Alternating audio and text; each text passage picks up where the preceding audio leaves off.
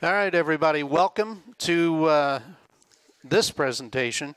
Almost kind of a lab, but we're not going to be setting up Security Onion, although I'll be going through some of the steps. But this presentation will basically be about me, how I will use Security Onion as a way to generate alerts on PCAPS of malicious network traffic. And I've got the link up here. It's where it's got the 3 PCAPS that we're going to be using today. They're in password protected zip archives. The password is infected, and there's also a PDF file that has the PowerPoint slides that I'm going through right now.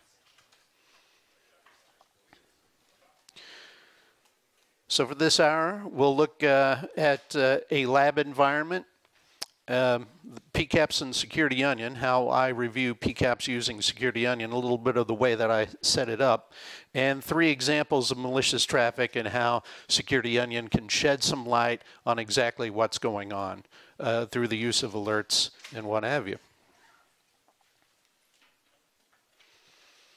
So this is a really simplified diagram of a real-world environment where you've got clients and you've got servers and they're talking to each other through switches and routers, most likely, before you get to the firewall, which is routed to the internet.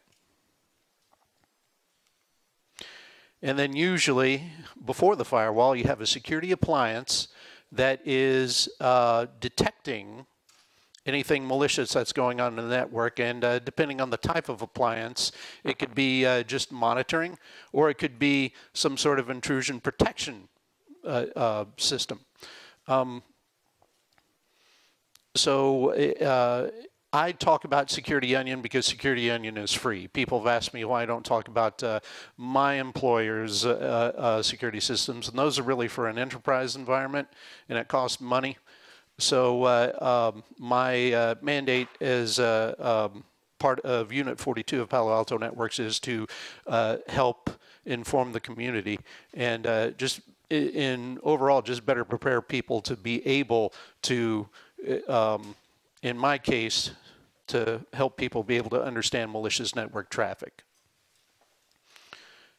So for a lab environment, a physical lab setup that I have at home looks a little bit like this. If we're going to draw a flow chart, I've got Windows clients. I'll set up a domain controller. I'll set up a client.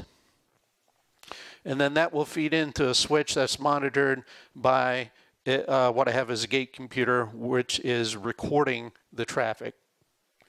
And then it goes out and is routed through the internet. And when I have this set up, I'm using intentionally vulnerable machines and no protection whatsoever because I want a full infection chain of events. Right? I want to see, from the very beginning of the infection to anything that could possibly happen on that infected Windows host. Now, what happens in the real world when we're out there? Anybody who's responsible for near real-time detection of malicious activity in their network, you're going to see bits and pieces of these things.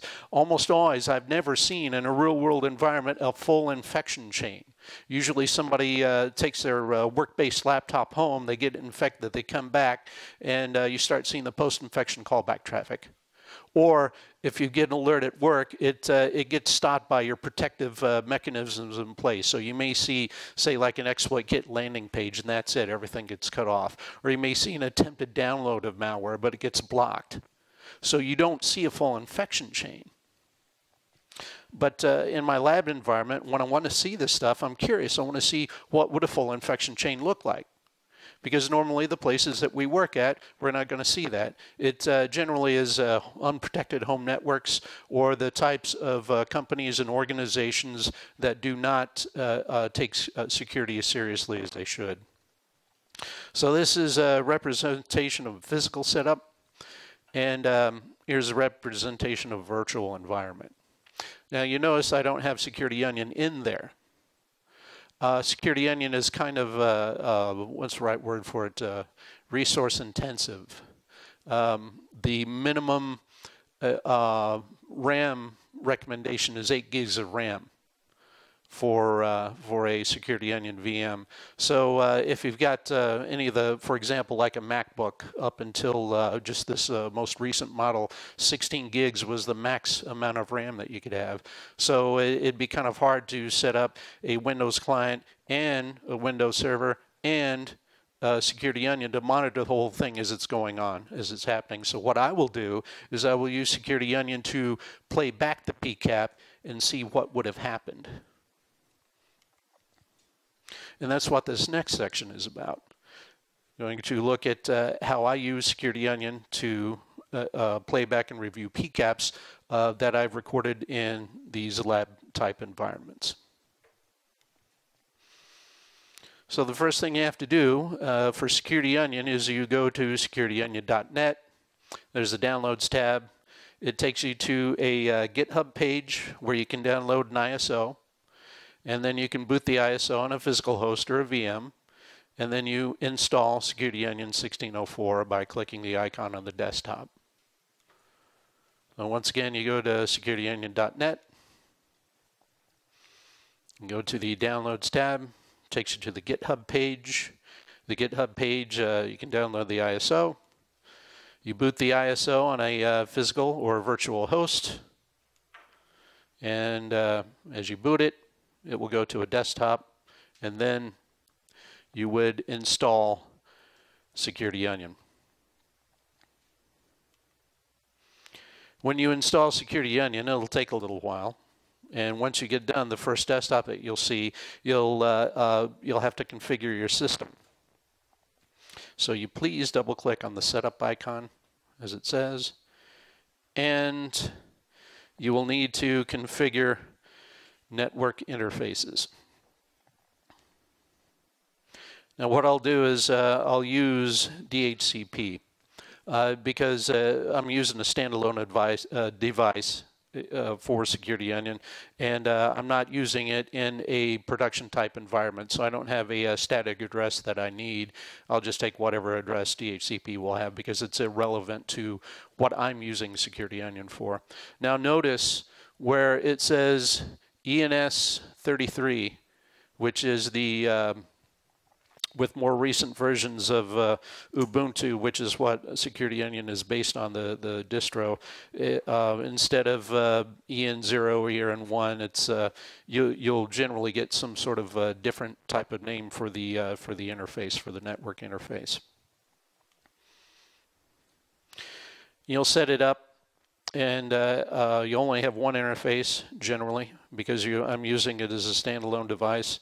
And I'll reboot. And once I reboot, I have to go back into setting it up again. And I'll skip the network configuration because I've already configured it. Now there are a lot of steps to doing this. It's pretty clear. It's pretty straightforward when you're setting up Security Onion, which is one of the reasons when I discovered it back in 2013 that I really liked it, because I tried to set up Snort based on I think it was FreeBSD at the time, and I failed miserably at it. But Security Onion was the first time that there was a distro. I was like, hey, you just follow the instructions and boom, you're good to go. So there's the, in this one, the VM that I used as I was setting it up specifically for this presentation, I just used 4 gigs of RAM. Well, once again, I'm not using it in a production system. I'm not using it for a full near real-time monitoring. I'm using it just to play back PCAPs and see what types of alerts I can generate on them. And I am going to use, they'll have an evaluation mode. I'll use production mode. Do the new setup, and instead of best practices, which is what you think you should use, I'm going to go custom because I want to, I'll explain it here in just a little bit. With best practices, you don't get to pick the signature set that you're going to use and the IDS engine. So you've got different signature sets. I want to say that it defaults to the emerging threats open rule set. And it will use Snort. but as the IDS. But Suricata is also an option for the IDS. What I suggest to people is that you can use the Snort subscriber rule set. The subscription itself costs like $30 a month, but you don't have to subscribe. You can just register and get rules that are only 30 days out of date. And this one, this third one here, with the Snort subscriber Talos rule set and emerging threats no GPL rule set, is the one where you will get both rule sets that will come in at the same time. Now you'll notice when you do that, it will ask you for your Snort subscriber Talos OINT code. So in this case, I want to go to snort.org, sign in. When you sign in, there's a little area where you can sign up. And I'm going to use my email in this case. I've already done this, but you know, use your email, make a password, agree to the conditions, and then there you will have your profile. And you can go to your profile and then click where it says OINT code, and you'll have your OINT code, your own personal OINT code. And you can use that, copy and paste that into the Security Onion for your OINT code, so you can get the registered rule set from Talos, which is the Snort-based rules that they have, as opposed to the emerging threats rules, which in this case we're using the open rule set, which is free as well. And I'm just going to leave it on Snort, although you could do Suricata as well. In my personal home lab, I'll tend to use just I've got access to the Emerging Threats Pro rule set. To use that, I don't have the option to combine it easily, at least using this setup with the Snort rule set. So because I have access to the ET Pro rule set, I will use the ET Pro with Suricata. A couple of other things as you're setting it up. Yes, you want to enable the IDS engine so you can actually see the alerts on the traffic when you're playing back the PCAPS. And that's pretty much it. Everything else, when you're setting it up, you should be able to use the default value or whatever it has. And then once you get done, we can start Squill, which is a graphical interface that shows the alerts. There are other ways that you can look at it on Security Onion. Squill is the one that I tend to use, that I refer to. When I set up the account, when I do the setup, I use the easiest possible username and password, which is the username is A and the password is 6 A's, which is as simple as I could get it. And in this case, once again, we've got OSSEC. The name of this virtual machine is SO user VM. And you'll notice that the ENS33 here, which is the interface that I'm going to be using to monitor. So when I use TCP replay to replay the PCAPS in Security Onion, I'm going to use ENS33. And then there's Squill right there. It's opened up. It doesn't have anything in it. I'm going to minimize that for a minute. And at this point, I've got my 3 PCAPS that we'll use today that are available on the website or on the USB keys here. And if you're using a Windows laptop, there is malware in these PCAPS, and especially if you're using Windows 10. Windows 10 would tend to delete those PCAPS because it detects malware. Now I want a terminal so I can do the command line commands to do the TCP replay command. So you can basically just right-click in the background and open terminal. When you open a terminal, this is the command that you would use in this case to play back that first example of the PCAP. Sudo TCP replay --intf1 equals ENS33, and then the name of the PCAP. Now, the only problem when you do this is that PCAP is traffic that takes place over the space of about 2 hours. So if I'm going to play this back, I'll have to wait 2 hours to see all the alerts on this. So you can use a speed multiplier, and I'll generally use 30 in this case. So 30, divide 2 hours by 30, and you've got what, 160 divided by 30, I don't know. It's a few minutes as opposed to 2 hours that you'll have to wait. So this is the command that I used when I was generating alerts for this presentation. So we got everything set up, and we know the command to use, and we have 3 PCAPS that we can look at right now. So let's take a look. 3 examples of malicious traffic. Once again, at malware-traffic-analysis.net/2019/BSidesIowa. I forgot to capitalize the S in B-sides, so I don't know, in some cases the capitalization is important. So we have those 3 PCAPS, and they are all set up in an Active Directory environment. So this Active Directory environment, the domain is papasunlight.com, where the network segment is 10.4.17. The domain controller is on .4 papasunlight-dc, and then you see your segment gateway and the broadcast address. We basically have our network segment here for this Active Directory environment that we're going to see 3 examples of Windows malware infection traffic.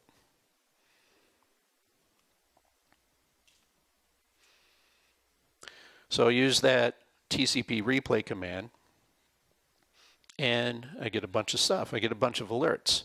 You'll notice on the left-hand side, you have red and you have orange, and orange, of course, are not as serious, apparently, as red alerts. And every once in a while, I'll see a yellow, which usually is usually some sort of protocol-based thing. Or very, very informational. It's not an alert. It just kind of gives you a little more context on what's going on for the traffic.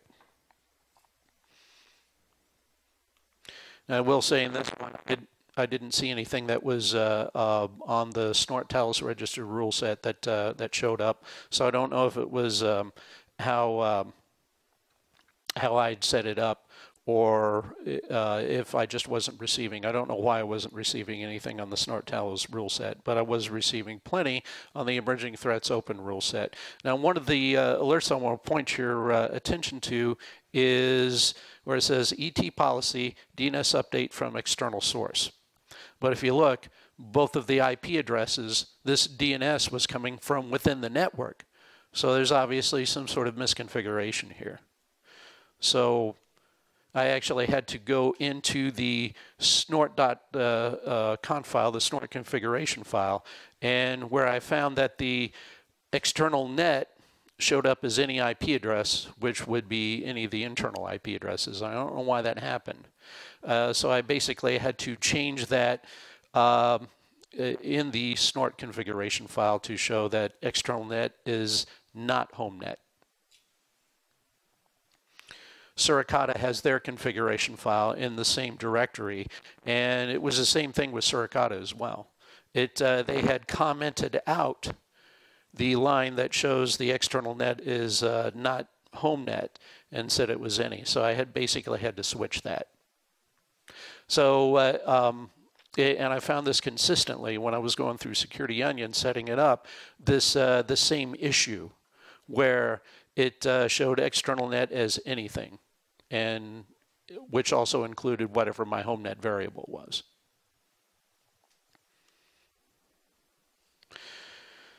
So that was one thing I had to fix right away. But the interesting thing in this one is I could ID the infection based on one of the alerts, which I have highlighted here, the second from the bottom, which is iced ID, which is an information stealer, also known as BotBot.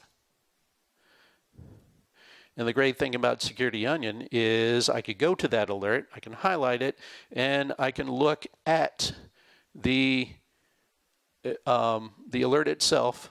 What are the parameters? What's the PCRE, the pro-compatible regular expression that was used to catch this particular malicious traffic? And I could also see the actual TCP stream of what the traffic was that triggered it. Plus, for a security onion, if you've got the options for Bro turned on. Now, what's Bro called now? Because didn't they rename it? Zeek. So it's still called Bro in this version, but Zeek. There's an extracted directory where it will automatically extract any Windows executable files or DLL files that it finds in the PCAP. As we're playing it back, it extracted it out. Now, if there are other things, in this case, there's also a Word document with macros that kicked off the infection chain that was downloaded. It was the initial thing that kicked off the infection chain. That's not going to show up in here.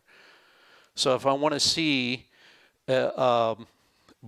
to be able to use Wireshark to look at the PCAP and find the both the malicious Windows executable file and the malicious Word document, I can export HTTP objects from that PCAP in Wireshark.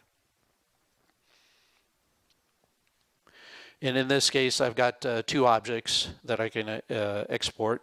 One says letter underscore TJ83.doc. That's the Word document with a macro. You enable the macro, and then it immediately calls to teamfocus.com.pl, the URL there, which returns a Windows executable file, which is iced ID. So that's example one. Another thing which wasn't apparently clear to me when I started fiddling around with Security Onion was how in the heck do I clear the alerts? Right? All these alerts were piling up and I didn't know how to get rid of them. It's like, well, you just select them and then hit F3. And F3 will delete the alerts. F9 will escalate the alerts and put it in the escalated tab. Now, and I'll get to the reason why you'd want to escalate them here in a minute. Let's look at our second PCAP. Now, our second PCAP, we're doing the same type of command, and we're seeing far little. In this case, we only see basically Windows executable being downloaded, so we don't see anything else. Now, the interesting thing here is you'll notice in the count section that CNT column. All right, the CNT column shows 5 events for that DNS update from external net, but 34 events for each of those other alerts. So they're grouped by source IP. So if it's triggering on traffic coming back from that public IP address, that server, then you know that all of the alerts that are triggering on that traffic came from that one server. But if your source IP is your internal IP address, and it's going to an external server, it's triggering on like a GET request to some public server, then, and you have 34 alerts, it only shows the very first information, right? It's only going to show that TCP and the IP address and TCP port pair. So if you escalate those, if I were to click on this second or third or any of those lines and hit F9 to escalate them instead of F3 to delete them, I'll have a list of 34 alerts. If I do everything there, I would have 70-something alerts. Well, let's get back to this particular matter at hand. So there is an infection on this computer. I can guarantee you that. I know because I infected it. But all I'm seeing here is that there are policy alerts and the fact that there was a Windows executable downloaded from 183.177.238.19. So what else is on here? Well, you could explore the PCAP, but in this case, there's email traffic. All right, there's email traffic coming from this Windows client, SMTP traffic. If you filter on SMTP for this particular PCAP, you'll see plenty of information there. And if you follow the TCP stream, so basically left-click to select any of the frames that are listed there, and then right-click to bring up a menu, follow TCP stream, you will see the SMTP traffic that has an email that is exfiltrating information about this infected Windows host. This is a keylogger. And you can tell where it's being sent to. The subject line is constance.newman/newmanpc keystrokes, which is a clue right there that this is something a little shady going on. And if we filter, in this case, on smtp.data.fragment, that should show us how many times an email was sent out within the recording time of this PCAP. And what I found out was it didn't send in anything periodically. It was only when you typed.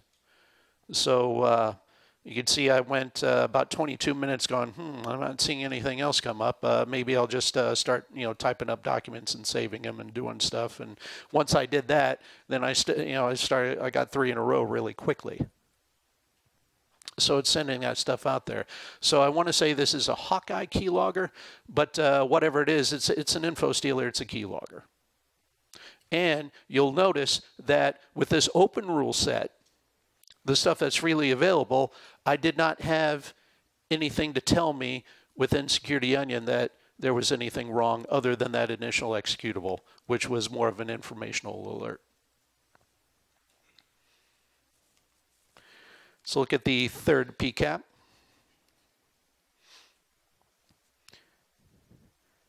And we do have some interesting things here.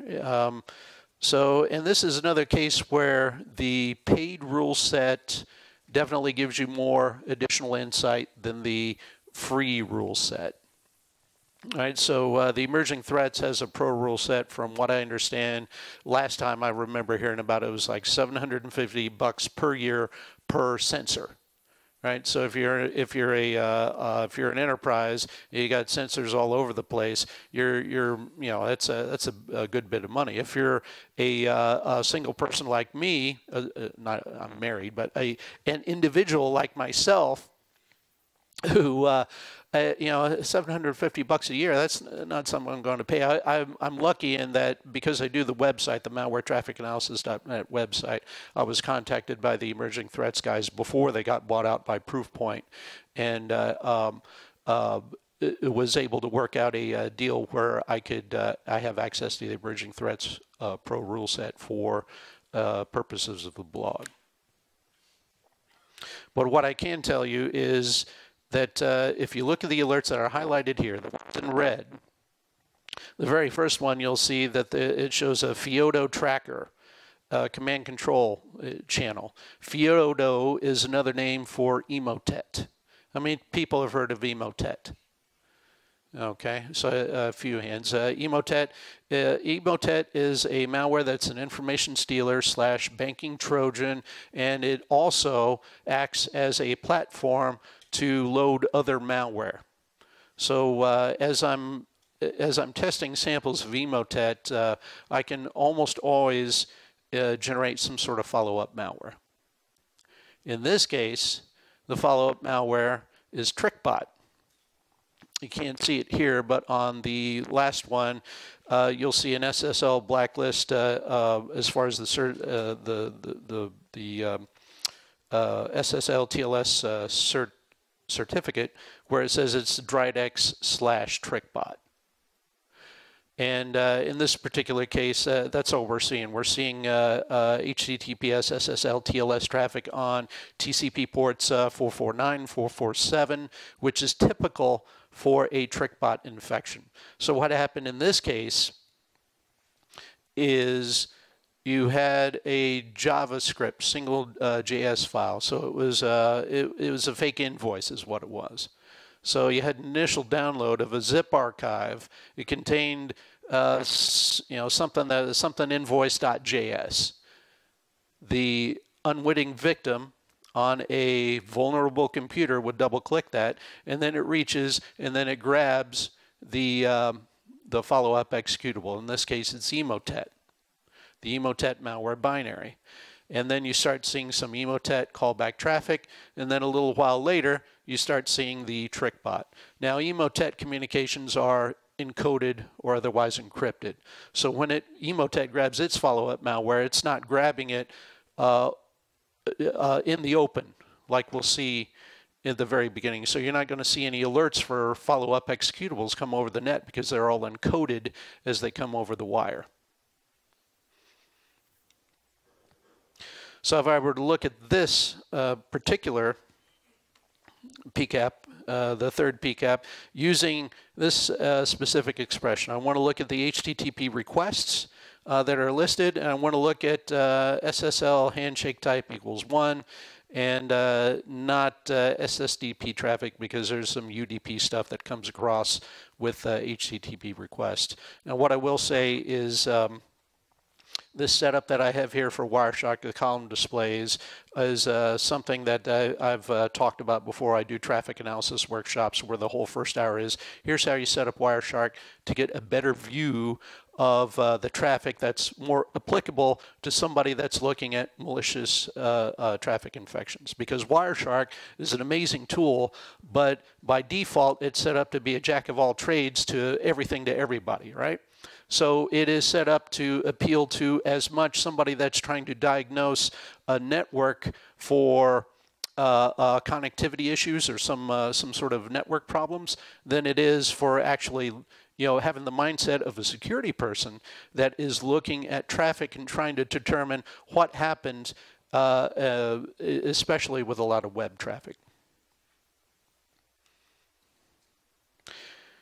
Now, one last trick that we can do is we can use in Security Onion, we can enable this pulled pork configuration file. Pulled pork is the program that is used to update the rule sets for snort, or in this case snort or suricata. So it's set up, but one of the things that I figured out early on is there are some rules, because I'm just playing it back and I want to see every possible thing that that is listed. I wanted to enable all of the signature IDs, which is the SID here. So I'll go into that and I'll add at the very end PCRE:alert. So I want it to actually trigger on everything that shows as an alert, even if it's disabled by default in that in the normal configuration. You'll get a lot more alerts, and it can be a lot of noise.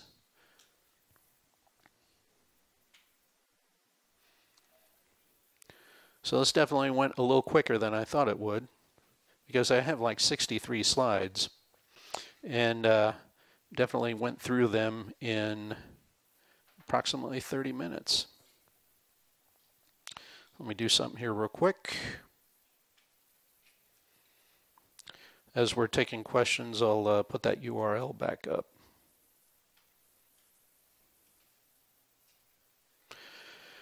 So if anybody has any questions, now's the time to ask. Please. Yes, ma'am.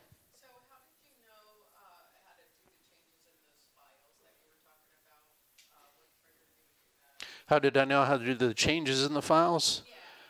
Yeah. The configuration files and whatnot? Yeah. Trial and error. I first discovered Security Onion in 2013. And one of the things that actually did happen is, as I'm doing these blog posts and showing what I have, and there would be certain things that would be in the traffic that I wouldn't be able to show on the blog post. I'd corresponded via email with Doug Burks, who is the Security Onion maintainer, and he'd given me some helpful tips on some of this stuff. And that's how I picked up some of it.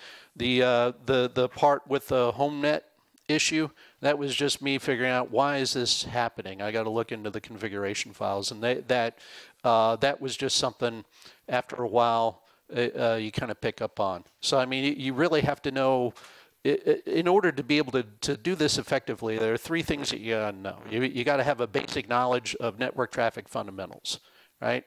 To understand that UDP port 53, for example, is what you normally see a lot of DNS traffic on. All right, there are just certain things that that you have to be used to, and it requires a good familiarity with network traffic fundamentals, because we're dealing with network traffic. Now, another thing to use Security Onion, to get good with that, you have to have a good solid knowledge of Linux fundamentals, right? So in order to be able to just open up a text editor, knowing that you have to use sudo to VI a system file, that's owned by root. Certain things that you have to be able to do that that implies that you've got to know a good solid Linux fundamentals. Oh, you're welcome. Yes, sir.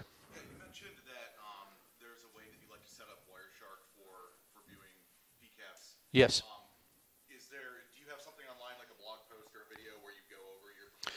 I do. I don't have a video. The question was that I'd mentioned how I have preferred setup for Wireshark for the column display.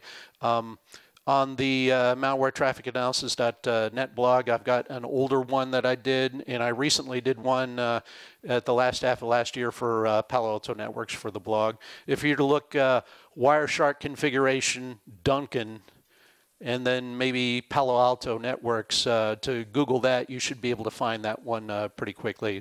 Right now, at this point in time, I've done 3 blogs that are tutorials on Wireshark for Palo Alto Networks, for the Unit 42 blog. So I've got the one for setting up Wireshark, I got one for identifying hosts and users, and I got one for using Wireshark filters. Awesome. Thank you. Any other questions? Yes, sir. How often do you see the initial infector being downloaded in the open versus SSL? Because like you showed in the last example, if it's SSL, you wouldn't see that payload. Good question. The question is, how often do I see that initial download? And the well, now I could say, so I've been working at Palo Alto Networks as a researcher, not as for any sort of customer support, just straight research. So I don't have, prior to that I was working at Rackspace, at a socket Rackspace, hosting provider, right? So I would have some indications, there on the stuff coming in, but what I'm doing, a lot of these malware samples I'm getting from VirusTotal, URL Haas, other things that people are reporting. And these are stuff that generally get caught by, they're usually mouse spam based, so malicious spam that generally gets caught by your organization's spam filters. So a lot of this stuff isn't even seen. Now every once in a while you'll see something because it's like a fire hose. The criminals are using a fire hose and just spraying out whatever they can, right? Every once in a while an email will get through for one reason or another. It's a kind of a cat and mouse game, right? They're constantly tweaking their emails, just trying to get that initial Word document or whatever to get somebody to double click. So it's rare. And then, like I had mentioned earlier, a lot of times if you've got if you have decent spam filters in place, if you got a good firewall and web security gateway filtering type stuff, you're not going to see a full infection chain. But so the answer to this stuff, this is all commodity malware, which is out there every day as the criminals are just trying to push it out fire hose like fashion to get that 1% worldwide that makes it somehow profitable for them. So realistically, we don't see that much. Now, what I've found in my personal experience with a few crews that I've worked with is that the better your security systems are, your security architecture is, the less experience that the people that are looking for the bad activity will have, because you don't see it. You start getting complacent. So it's kind of a rambling answer to your question, but I rarely see this stuff in a decently protected enterprise environment, if at all.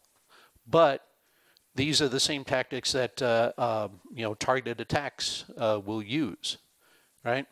So you may not see these particular examples, but some of the stuff that we run into, hopefully, as I'm providing these PCAPS to my blog, are the types of traffic that you might see if your organization is, you know, the target of a successful attack. You'll see some of this stuff. Any other questions? Well, if not, oh, sir, yes. Do you have a preferred OS for your infected machine? Do you have more success with Windows 7 than Windows 10? Any particular service pack or update level? Do I have a preferred OS for my infected lab host? Windows 7 right now. Windows 7 64-bit service pack 1 or whatever. It definitely is much easier to infect a Windows 7 host than a Windows 10 host. So say what you will about Windows 10 as far as usability, you know, spyware, callback type stuff, all the other complaints that people have about Windows 10. Windows 10 is a much more secure operating system than Windows 7 is. But they are still close enough that a Windows 7 host could get infected. You know, it will file and directory structure and some of the things that you will see artifacts from an actual infection. You would see them in the same places on Windows 10 hosts. But yeah, it's a real pain to actually get a Windows 10 host set up to where you're disabling as much as you can in an almost unnatural manner in order to get it infected. For Windows 7 default settings, for Windows 10, I would have to basically turn off the firewall and make sure and turn off any of the levels of protection. And even then, there's probably some registry tweaks that I could do to ensure that certain things are also not going on. That'd make it even easier to kind of set it up to where I can infect a Windows 10 host like I could a Windows 7 host setup default. Any other questions? Well, if not, then thank you very much for coming to my presentation.